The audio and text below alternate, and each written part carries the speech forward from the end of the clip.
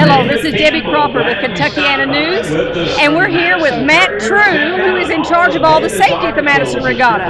Now, there's some of the things people don't realize with the regatta. There are rules with drones, there's rules with the bridge. What are some of those? There really are. So let's cover the bridge thing first. So yes. First of all, during racing and during the day, the pedestrian bridge is shut down. Yes. It's for safety of drivers, it's for safety of the public, and it's also to keep our things flowing. So if we have to worry about trying to clear the pedestrian walkway, that delays the racing, that delays the start of the next heat for people to come out and take a look, whatever's going on for the day. So just like commercial boat traffic through the race course, that would really tax our day, resetting the race course, things like that. So basically on that pedestrian bridge walkway there, that's why that's closed down as well. It's just for really everyone's safety. Yeah, and that can be just because you may drop your Coke can and that would hit the boat and interfere with the jets and all. So it's just mainly for the drivers. It's not for your safety, it's for their safety. Absolutely. Everybody has the intentions of, I'm going to hang on to this, I'm going to hang on to that. But we're prepared for worst case scenario because that's what we have to do. Yes. So it's easier for us to just shut down the pedestrian traffic and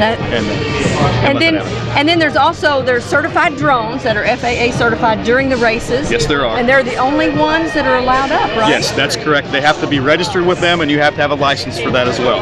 And for some people who might have those here, please leave those at home because the FAA will be here for the weekend. They're arriving this afternoon, and they're going to be here for the duration of the event. So please leave those at home because they'll take enforcement action. They can possess your drone and they can fine you. And local law enforcement has been instructed of those same rules. So they're going to get involved. It's not just a couple of FAA guys that have to try to chase everybody down. It's every policeman, every fireman, everybody's spotting for these things because it's a safety issue. There's lots of people up and down the river here, and if your drone happens to be the one that has some kind of malfunction and runs into the crowd and people get hurt, then that's a huge liability issue for you that no one wants to take on. But we don't need to deal with that during the event. So please leave those things at home. This certainly is not the place to do that, and you really run a high risk of getting yourself caught and yourself in trouble with the local law enforcement and the federal law enforcement that will be here for the weekend. And they are very expensive, and you don't want to lose them. And they'll keep them. So that's very true. And the fine that they can assess you is probably much more than what anybody has in the bank to take care of fines. So let's just avoid that issue and not bring those down for the weekend. It'll be awesome. That's a great idea. Now there's a few other things that we need to remember when we're along the shoreline.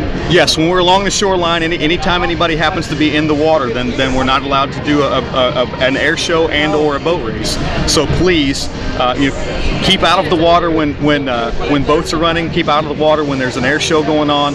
We understand it's a hot environment down here. Sometimes if there's a break, like right now there's a break in the action, we can run down and cool ourselves off a little bit.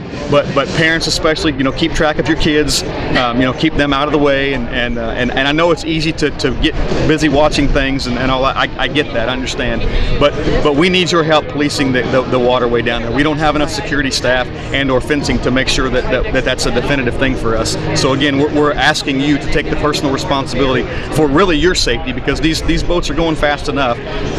Goodness forbid, we've had accidents here in the past. So please just take care of yourselves and be responsible for your safety.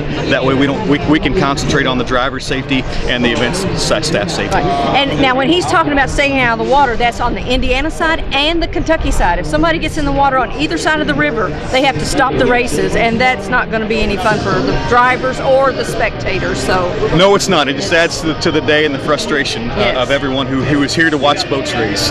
And I wouldn't want to be the person responsible for causing a delay in the action and upsetting every one of the fans that have paid good money to come watch a race. And, well, it's also taxing on the drivers because they've already raced maybe 3/4 of the race, and then they have to stop and start again. So that's not good for them either. They're focused, and they need to stay focused till they finish the race. Absolutely. So thank you for your cooperation in that regard. Well, now, is there anything else we need to remind them of as far as dehydration? Yes, there is. Let's talk about some personal safety issues today. We always have limited resources here. We're in rural Indiana and rural Kentucky. So we have a limited number of EMTs that are able to respond to incidents down here on the river. So we're asking for you to take your personal safety being responsible for yourself, personal safety wise. Make sure you're staying hydrated. Make sure you've got something to eat.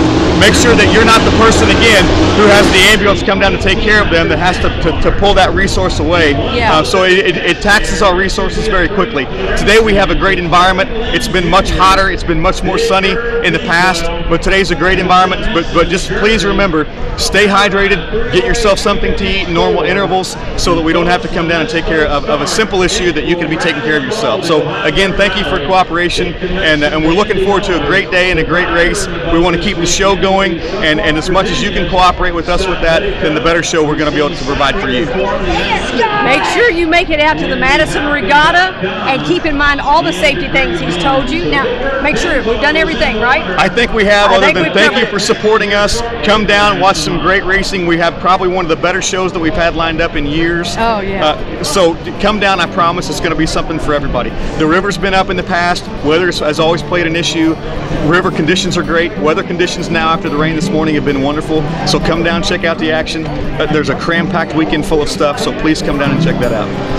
Well, thanks so much for being with us. Thank you. And thank you as always. Thanks for watching. Make sure you make it out to the regatta.